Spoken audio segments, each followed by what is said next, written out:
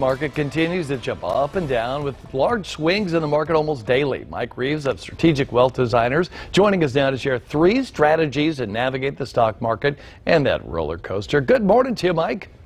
Good morning, Scott. How are you doing? I'm doing well. How you doing?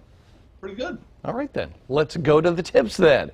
All right, the first one you talk about is mitigating the risk, which is a fancy word for don't risk everything. Be smart, make some money, but don't lose a ton of money. That's exactly right. You know, the biggest mistake Americans are making today with their retirement funds, they have too much of those dollars tied up in the stock market where they can fall in value. They're taking too much risk. The way you deal with that is you want to have some safety nets under your portfolio. You want to own some investments so when the stock market falls, those investments don't go down in value. And for some Americans, they need to cut their risk in half as they're getting into their golden years. And again, the way to do that are safety nets, things that don't go down in value. You don't want all your money tied up in the stock market. All right, we often hear the word bonds along with safety, but they're not always, a safe 100% bet. There are some things you may want to avoid.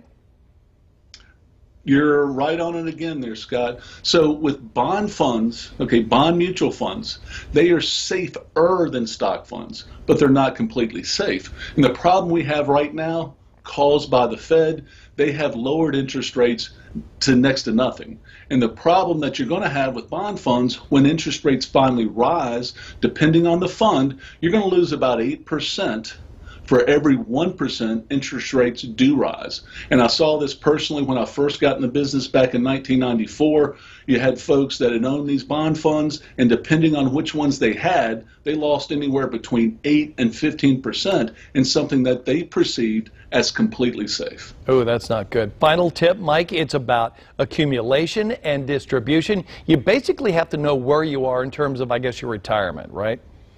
Definitely. So if you're young, my son Connor, he's 25. I tell him just, when the market falls, just buy more for less.